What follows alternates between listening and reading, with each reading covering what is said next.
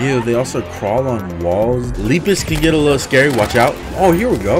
Is this the tree? Oh god, it's on me. Heyo everyone, welcome back to another Terraria Calamity Summoner episode. We are back. I disabled the texture pack and I also disabled the Calamity resummon workaround, aka the mod that allowed me to, you know, just click and then the summon would reset over here. Apparently that mod made it so I couldn't summon the same of two. Why are these dudes jumping? You guys, they're hyped for something. Yeah, apparently it wouldn't let me summon two of the same Calamity summon, which is kind of annoying because I could have been rocking the double belladonna, but the game didn't want me to have that type of power, so that mod is disabled. We also turned off the Calamity texture pack. I don't know if I said that already, but that thing is gone. Get it out of here. But yeah, we're gonna get started here. We got some goals. Lepus, Crabulon, maybe the Eater. The Eater has our next summon, so that might be a must do boss in this episode. But yeah, let's get to Lepus, I guess. Do I need any certain requirements for Lepus? Daytime, that's it. All right, good. We have our arena. Lepus isn't the craziest boss, so we shouldn't have too much trouble. Oh look, I have Voltaic Jelly. We picked this up at when we killed the clam in the last episode, or when we killed the Voltaic Jelly or the Ghost Bell, whatever the hell the name of the enemy is. Next to the clam, we got this. It gives us +1 minions, so I think this is a must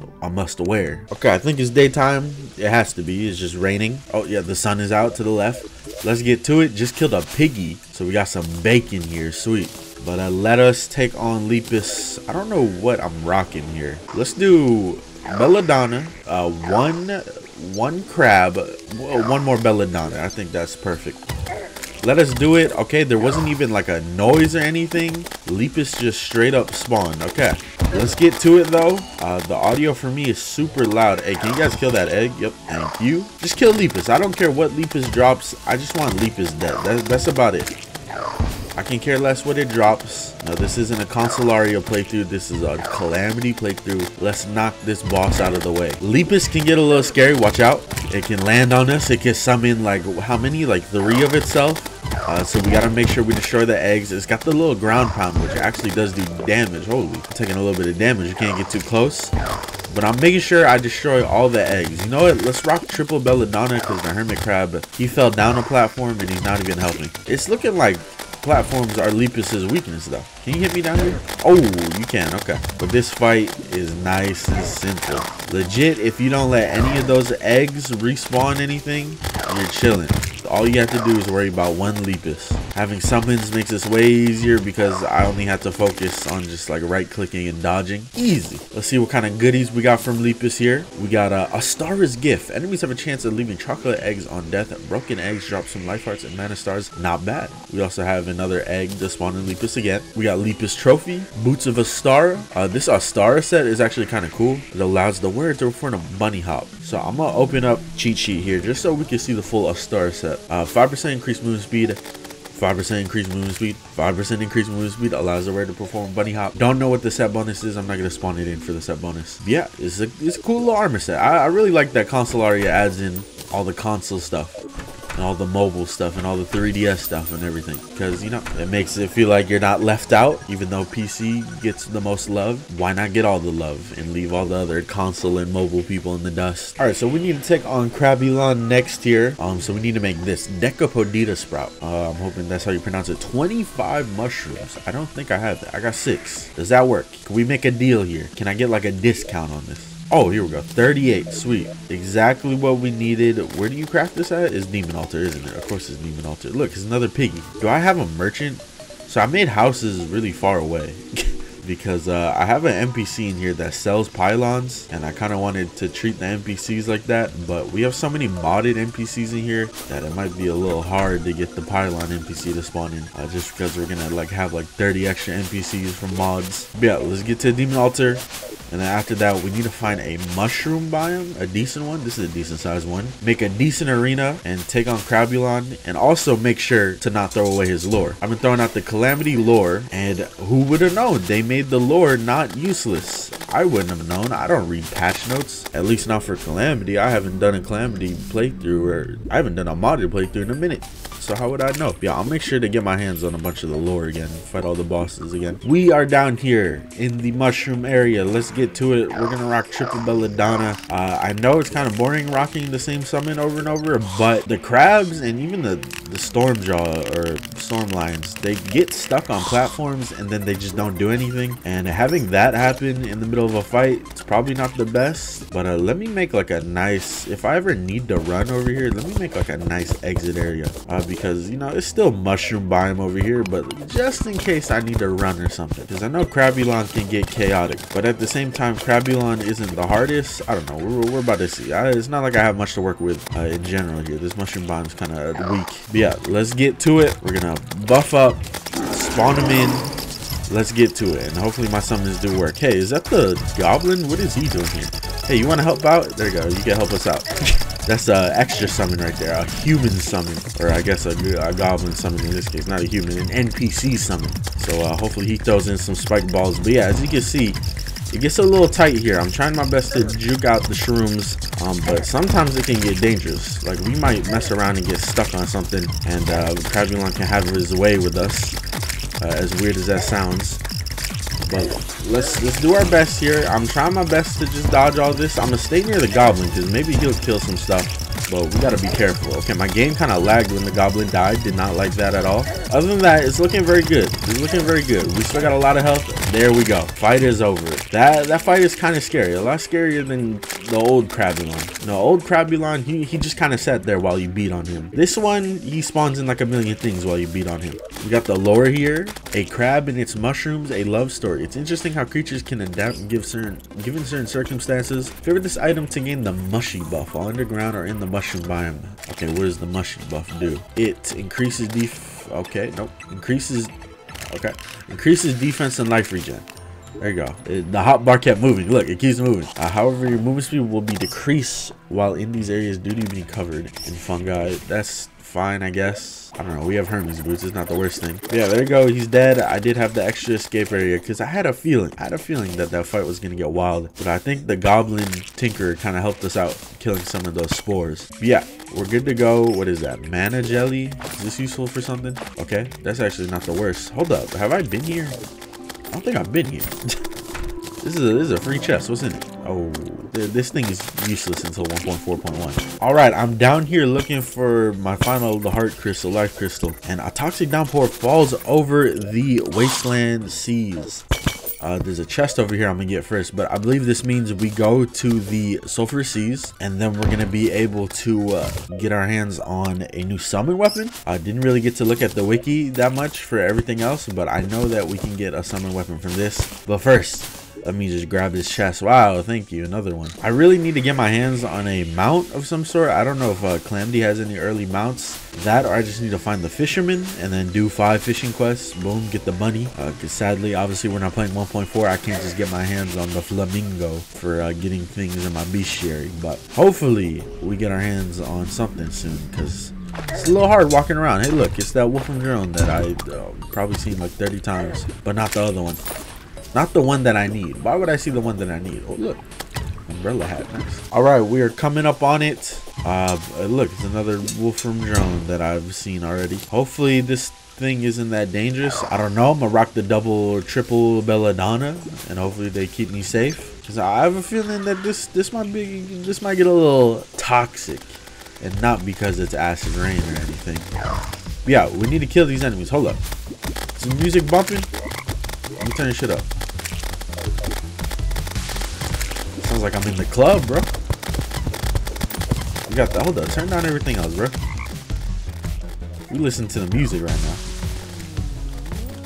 This shit is bumping, bro. I don't know if this is DM Dokuru, because I know DM Dokuru stopped working for Calamity, I think, or stopped working on Calamity tracks, something like that. I don't know. My information might be wrong. But if this is some more DM Dokuru, which I think it is, this shit is bumping. You know it is. But yeah, we're trying to get these sulfuric scales. Because if we put them in here, boom, right here. Caustic Croaker Staff. So we need 20 of these and then 15 acid wood. Don't know what the hell acid wood is. Assuming it's something we find in the water here. You got to be very careful when entering the water here. I'll put on my little amulet and hopefully that helps out a little bit. Hey, can somebody come kill this leech right here? This leech is trying to get me. Somebody get it. Oh god, it's on me. It's on me. The leech is on me. These leeches, they're kind of dangerous. They move really fast. I'm not trying to die. I'm not trying to die. I'm really not. I'm fine with sitting over here and waiting. Hold up. What's this? Who the hell is this? Nuclear Toad? We're playing Nuclear Throne. He looks like an enemy from it. We got a couple of toads over here. Let's get their asses in. They think they're safe. They thought they were safe. Oh no, we got the desert music playing. I'm going back. I'm thinking maybe, oh look, we can build a caustic tier, which does the rain again. But yeah, let's build some palm wood platforms here. Let's see if I can just like go over the water just to see if I can snag any easy pickups. Hopefully I don't get assaulted. Okay, no, we're good. What is that thing? What are you? Eel? Ew, more like ew instead of eels, bro. I definitely think the sulfurous sea is probably one of my favorite biomes added in by like a lot of mods. There's something about it. This and the abyss. It might just be the music, but the abyss is also a cool ass idea too. Because I really do like fish enemies in Terraria. Fish enemies, fish themed weapons. You know, that's one thing that I like. Okay, we're getting very close to finishing the event here, which is very nice. Allows me to maybe explore and see things down here. I don't know. I guess we'll see in a second. Watch out. This leech is coming for me, bro. The sulfuric skies begin to clear. Beautiful. We got this. Parasite accepted. Cool, I guess. But what is this stuff about sulfur wood? Hold up. We can turn the volume back. This is also another bumping track. But yeah, let's go ahead and see if we can find this wood down here without dying. Please, without dying. This is dangerous, bro. What is this? Is this a chest? Oh, it is a chest. Broken water filter disables natural acid rain spawns. What does that mean? Hold on, I'm about to die. Oh, here we go. Is this the tree? I didn't even know that this goes this far to the left. This is the tree we're looking for, baby. Yes, sir. Okay. See, it's good that I noticed that really quickly because I was a little close to dying there. Sulfuric treasure. Okay. Somebody told me like the best way to farm some gold is fight the desert scourge and then sell everything it drops, or not what it drops, but well, I guess you are selling everything it drops if you already have what you need. But like, you know how the desert scourge drops like the fishing crates or whatever, you sell those and you make a bunch of money. That's what I'm assuming these are like. I don't know, this is just giving me gold. Anechoic coating, is that how you say that? Anechoic coating. Okay, can we make this gap? I don't know how much wood I need, but kind of scared to jump this gap. We should be good though. Okay, we're good. Watch out here. We got a Gnasher. Okay, he just walked right past me. He's still gonna die anyway because the belladonnas are ruthless. There you go. That's all the acid wood I have. Can I like replant these? I'll replant them. I don't have a problem with this. This better not be acid rain. All right, we're back home. Let us go ahead and pop open our treasure bag here. Boom.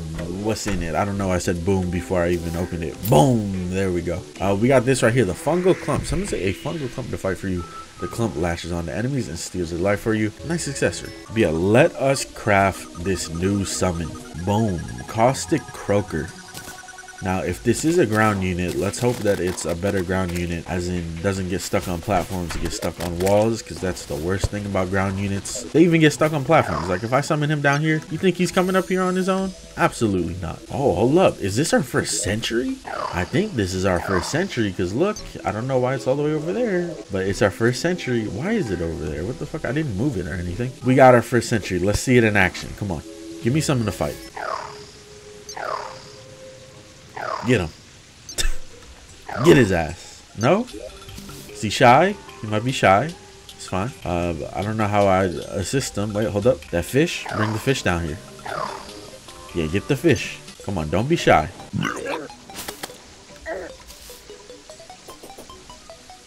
This might be one of the worst sentries I've ever seen in any mod. But like, god damn, sentries are pretty bad in general, but this thing is terrible, especially since you have to do it all the time. Like, what the heck? I can see there being a usefulness though for certain enemies.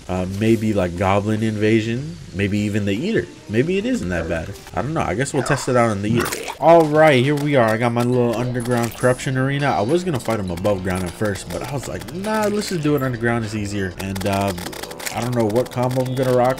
Probably mostly belladonnas. Say hello to my zombie, because I just had a blood moon, and boom, bada boom, we got a zombie pet from Terraria. He looks cool. Yeah, let's get ready to blow stuff up here, and let's get it. It's time to get it. Boom, there's the croaker staff. I'm just gonna target the eater, and hopefully my minions start going in. Croaker staff, do your job. Just do your job. As simple as that. Just explode it. It's not exploding. Come on. You got one job. I can't even summon you on platforms. There you go. Good hit. Keep on doing that. Just keep on doing that. If we keep that up, this is a dub. Okay, the crab. I'm going to de-summon the crab. The crab is doing absolutely nothing. As expected. I just saw it running back and forth. The croaker staff also not doing anything. Like, I don't get why the Calamity Summons do that so often. I don't know. Maybe the vanilla ones do it in 1.32. And I just never done a vanilla 1.3 summoner because that's like torture. But yeah, the croaker staff, it was doing something here and there. I don't know. I'm still gonna have my harsh opinion on it, just because it seems like too much to do with a sentry. Like, I know that we don't have a whip in this playthrough, but like, I don't want to keep having to summon in this thing. I think the dodging is enough for me in this playthrough. I don't want to have to maintain summoning in this guy over and over again. I don't know why he doesn't just stay permanently and then just have like a cooldown every time he explodes. I don't know. But this fight is going pretty well. Obviously, it's Theater of Worlds. I don't expect to lose. That was a good croaker hit right there. Blew him up like right when he ran into him. Come on, come on. Get some shine in there, croaker. I'm trying my best to make you look good. You're making it hard though. You are definitely making it hard. There we go. The destroyer has been defeated, and because we killed the destroyer, we are able to get our hands on another staff. This next staff, you know, it's not the worst. Let's read the lore here though. We got two things of lore. Favor this item to prevent hive cysts from spawning. Okay, that's not bad. We haven't really fought that boss yet, so there's no point in even using that. And then this one gives us deadly microbes that spawn around us while this item is favored. This one might actually be useful. I favored it. Does it? However, you will have decreased life regen due to your skin running off. See, people told me that these were good, but they also have negative effects. So define good. It's like I can have $1 million, but I can have all my bones in my body broken. It's like, is it really good? It's like I can have $1 million, but I could die of a heart attack tomorrow. It's like, are these effects really that good? Okay, but let's see here. Pop open the bag. I don't even know why I popped that open. We didn't really need to. But the main thing here is shadow scales. We take the shadow scales, we put them in here, and we find our next summon weapon. There it is, a vile feeder. Summons a baby eater of souls to protect you. I don't know if this is the one. Somebody was talking about some sort of corruption or crimson staff that was really strong. I don't know if it was this one. It might be. I guess we'll see. I don't have 20 ebon wood, but thanks to mods, we should be able to just convert our wood into ebon wood somewhere. Maybe here at the living loom. Yes, sir. Maybe I should get my hands on the crimson summon too to see if it's any good. I don't know. You guys let me know in the next episode. Well, I guess I could do it right here. We can switch it right here. Boom. Vile feeder. Oh, mystic. Not bad. Let's see this in action though. 1, 2, 3. That's all I have. Let me de-summon everything. Take the clump off. I wasn't even wearing my full armor set, which goes to show you that like Calamity Summoner is not too bad. Oh, there you go. There's an enemy. Okay, they don't seem too bad. They don't seem too bad. They shoot little projectiles too. Oh my god. These little dudes, they might be onto something, bro. They seem pretty good. I think it's only fair to end off this episode that we check out the Crimson version. So let's do this. How many? Oh no, I threw a bomb. No. All right, after that mishap, I'll fix the rest of it later. I think it looks how it looked before. Let's make the Crimson version 9 tissue samples and then 5 bars. How many Crimtane ore do we need? Okay, there you go. And then what else do we need? Probably the wood, shade wood. I don't remember how much it was. Was it 5? Was it 5, 10, 20? All right, there you go, 20. And now we should be able to make it. Boom. Scab Ripper. Ouch. That sounds a little bit more scary than damn, is mythical too? Or no, we got mystic. But yeah, that sounds more scary than vile feeder. Let's see this in action. It does way more damage. Boom, get rid of that. Let's see him in action. Ew.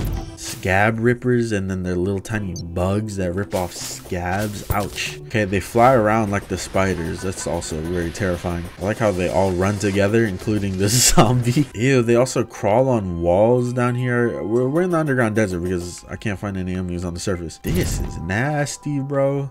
Get him.